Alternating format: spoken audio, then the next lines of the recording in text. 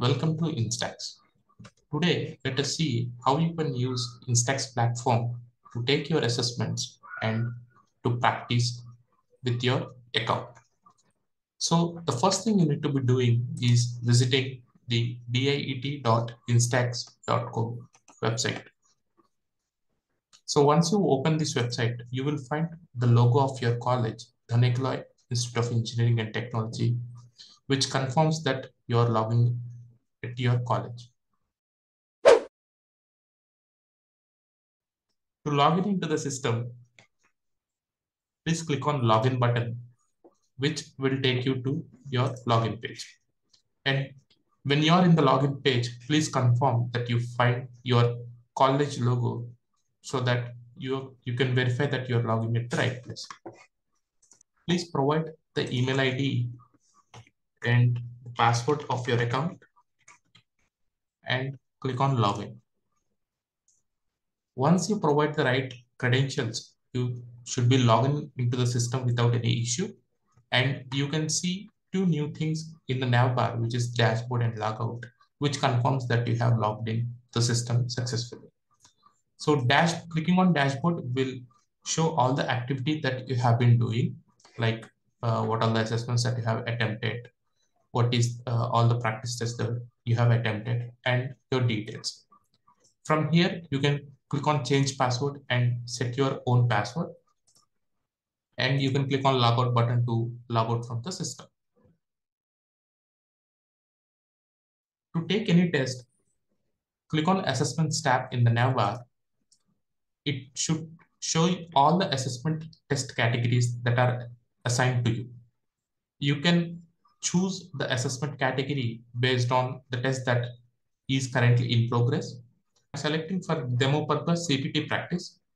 So to see all the tests that are present in this category, click on Open, and you can see all the tests that are present in the category. You can start the test based on the instructions given to you. For this demo, I'm simply clicking CPT test 1 and I'm going to click on attempt. So on clicking attempt, I can see the test details, how many modules are present and how many questions are there for each module, and what are the maximum marks, duration of each module, and if there are negative marks, you can see the status of the negative marks. And below the table, you can find the total duration of the exam, which is 45 minutes. And below that, you can find a message, which is you can attempt this test for one time. So make sure you read the message that is shown here and click on Start Assessment. On clicking Start Assessment, you will be taken to the instructions page. So you need to read all these instructions, and these instructions are very important for your attempt. And once you read all the instructions, and if you are okay with that, select this checkbox and click on Continue. On clicking Continue, the exam will start and the exam paper will load. You can see I'm in the number systems section and I'm in the first question out of 15 questions that are present. And you can see the question and the options that are present for this question. And also what are the maximum marks for this question. And if there are any negative marks, you can find the negative marks. So make sure you click the option which you feel right and click on Save and Next. And you can attempt like this for each and every question. And make sure you click Save and Next for each question that you're attempting. If you see the right side, you will find the question palette that will help you to jump between questions easily. So I can easily jump from to 15th question. Let's select this. And 10th question, let's select this. So I have marked around 5 questions. Let's mark a couple more.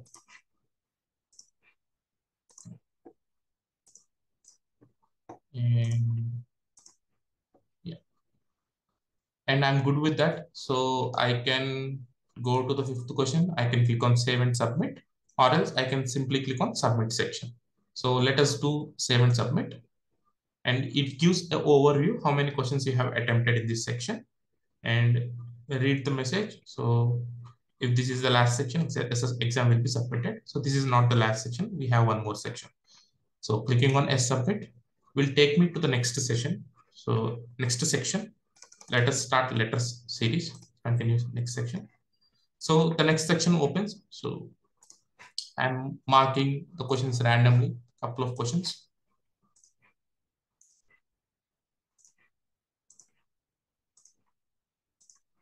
Let us mark only 5 and let us submit the section. And on clicking yes, submit, the exam will be submitted and I will be taken to the results page.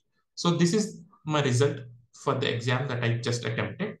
You can see how much time you spent, how much marks you got, and what is the percentage, accuracy of your assessment, and status if you're qualified or not, and the qualifying percentage. And if you scroll down, you can find sectional summary, which gives a section-wise report, which is in number systems, you have attempted 7 out of 15.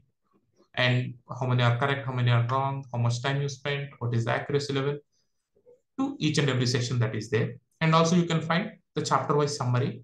So this exam from number systems, 15 were picked and you attempted 7. Similarly in letter series, letters and symbol series, so you attempted 5 out of 15. So you can find the chapter-wise summary. And we have one more button called View Solutions.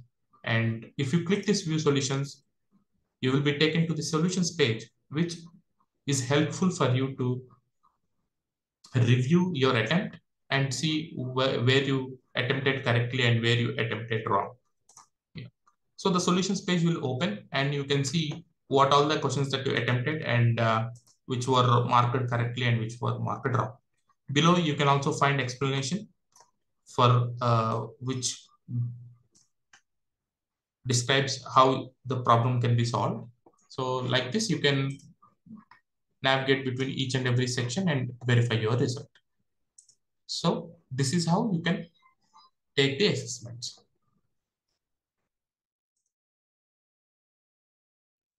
To take the practice, so you can click on the practice tab in the navbar, which opens a practice categories page where you can see all the practice categories assigned to you.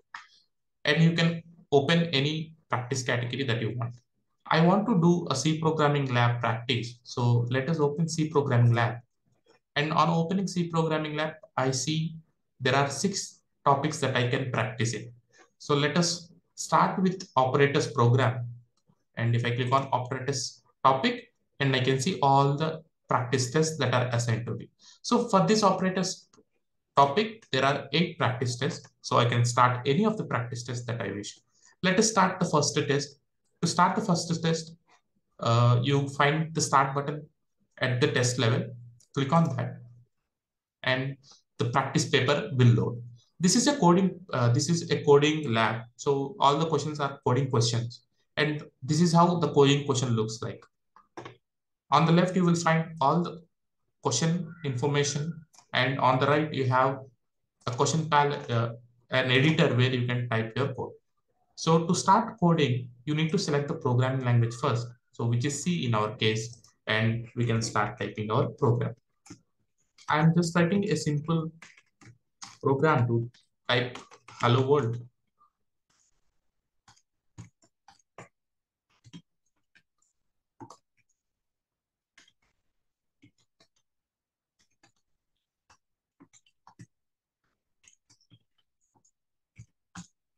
I just wrote a simple program to print hello world. And to run the program, we have run code and submit code. Run code will help you to run your code against the public test cases so that you can see whether you are getting the right output or not. So in our case, it is an addition of 2 numbers, which is 30. I'm expecting output to be, but I'm just printing hello world, which is not correct. So that's why the status is wrong.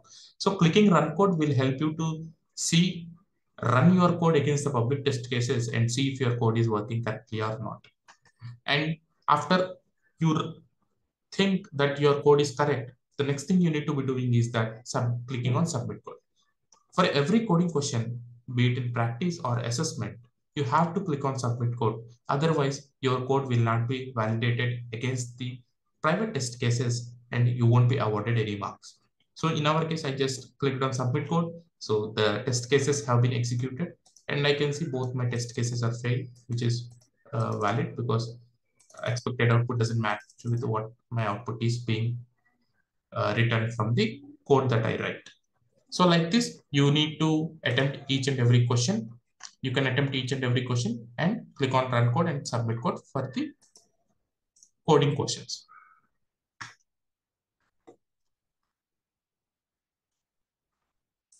So by due to any problem, let's say if your browser is closed or if you came out of the practice session or the assessment page, the next thing you need to do is like go to your dashboard and you will find assessment activity and practice activity. So click on view recent practice to see all the practice activity of your attempts. And you can see here, I have 2 practice attempts that are not yet submitted. So you can click on resume test and continue where you left off from your previous attempt. And similarly, for your assessment activity, you can click on view recent assessments in the dashboard, and it will give you the recent assessments that you have taken. This is the latest assessment that we have taken, and it is completed, and we can find the view results. And if it is not completed, you will find a resume test button, which you can click and open your assessment and complete your assessment.